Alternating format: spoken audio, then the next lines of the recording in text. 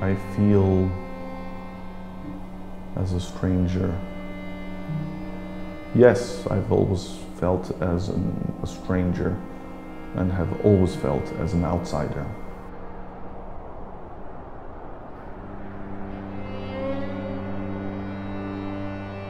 He was born as Manfred. He was given the name Manfred Wiedersheim.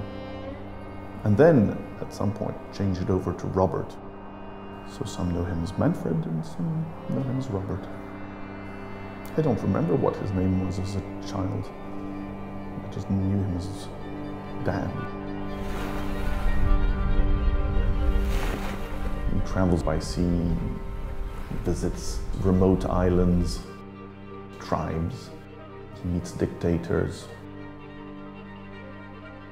He used to tell stories, bedtime stories full of fantasies.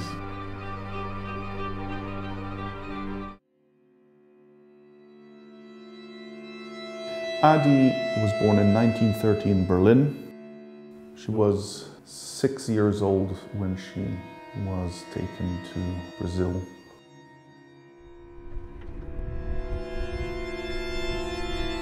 I probably fell in love with Manfred with hesitations because it was too adventurous, and by heart I'm not an adventurer, but I always did adventurous things.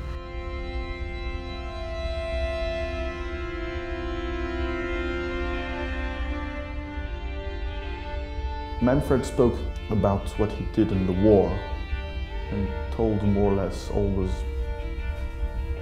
the same story to us children. But he didn't really tell it in a convincing way.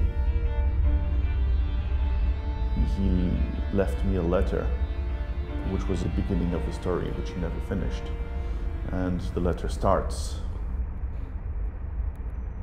"Keith, come and join me in a multi-purpose venture, which I hope you might enjoy."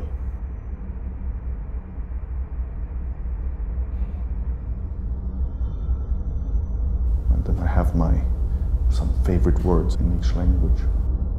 In Germany, the word Kaiserschmarren,